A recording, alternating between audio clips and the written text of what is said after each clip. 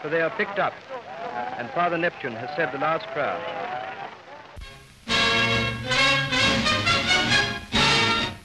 This is a world war, and none can tell how far it may spread. So the Dutch Empire in the Far East prepares. Aerial strength is built up, for in the defence of the Netherlands East Indies, Java, Sumatra, and all the other islands, air power would play a role of the first magnitude.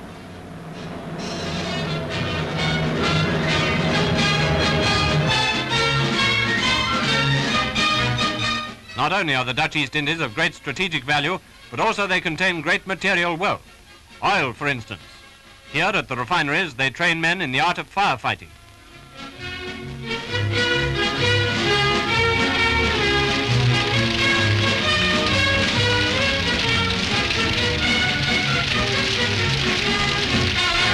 One of the byproducts, incidentally, is gun wax, a vital war material.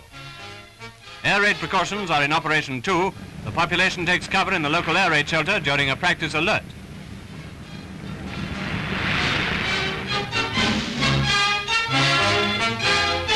In the matter of defence, there's also the Dutch Navy, of course, small but efficient, for the Dutch are fine seamen and good fighters ashore and afloat. Wisely, they're building up their strength in the Far East.